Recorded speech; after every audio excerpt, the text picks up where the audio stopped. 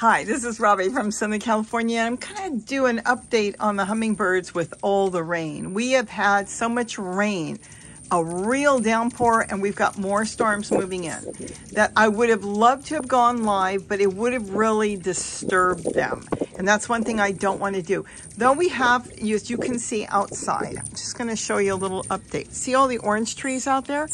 It is full of flowers, and they've been just feeding on that all week. They just love it. But the problem right now is with all the rain, the flowers are wet and the nectar may be a little bit disturbed. So they have been feeding like mad since this morning. Anytime it rains, it really brings them in because they can't find the insects. The pollen may get washed out of flowers, certain ones, depending on the position of the flowers and what type of plant it is. And well, they're looking for something to build up their energy to keep them going. So I figured I would just kind of give you an update that if you've got hummingbirds and you know they're around, make sure you've got some food out there because that is one thing. Let me step back. That is so important to them. The rain was so hard before it was blowing in. I've got towels all over. I had to keep the windows open because as fast as I was filling all these feeders all over, they were coming in by the thousands and just emptying them really quick. There's dots out there. There's close to a dozen feeders here set up on all the different windows. I've got them in different places in the yard. But right now, all the feeders have to be out of the rain. If the feeders get wet, then the food kind of neutralizes. It's not as sweet as it should be, and they won't feed on it because it will end up depleting their energy instead of helping them. Even food that's, let's say a little, you would think a little is better than nothing. No, they won't feed on it because then they're flushing their system with more water than nectar. That's why you do 1/4 cup of white granulated sugar and 1 cup of water. Now, I will say that I am adding in at this time more sugar. I make it by the gallon, so my formula is a little different. But just, add in, instead of 1/4 cup, maybe an extra tablespoon of sugar. You don't want to do too much. That's not good. But close to, let's say, a tablespoon extra on top. This way, if it does get a little depleted with water blowing in, they will still have the right formula in which their body needs to use it.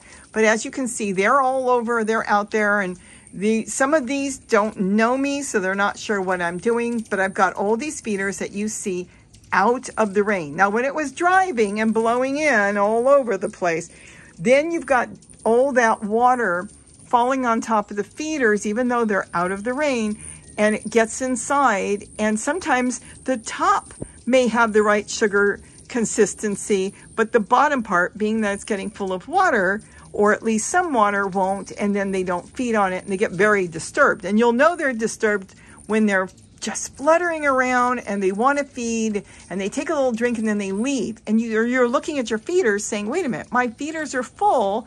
Why are they doing that? Well, your feeders are full, but they're not at least 1/4 cup of sugar to 1 cup of water.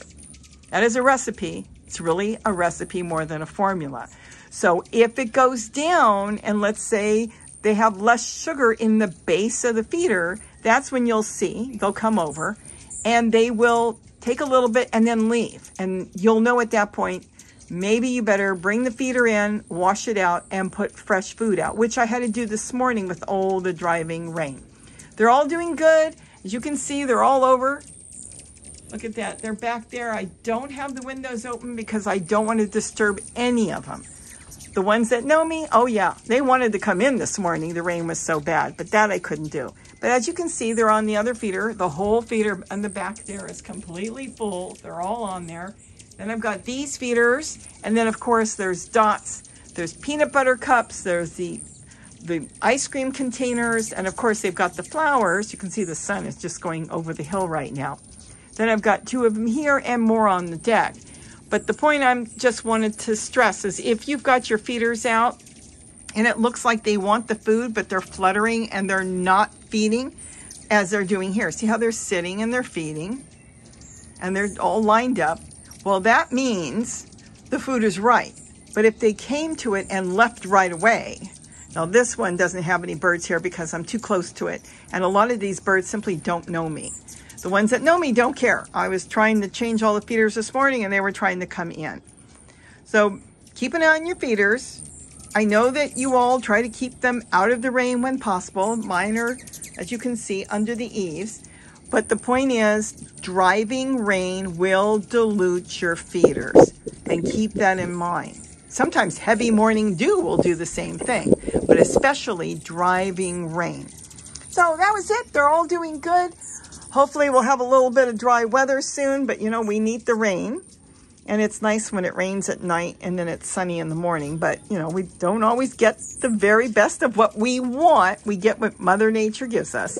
They've been coming in since early this morning, really early. They woke me up. They were so loud by the thousands.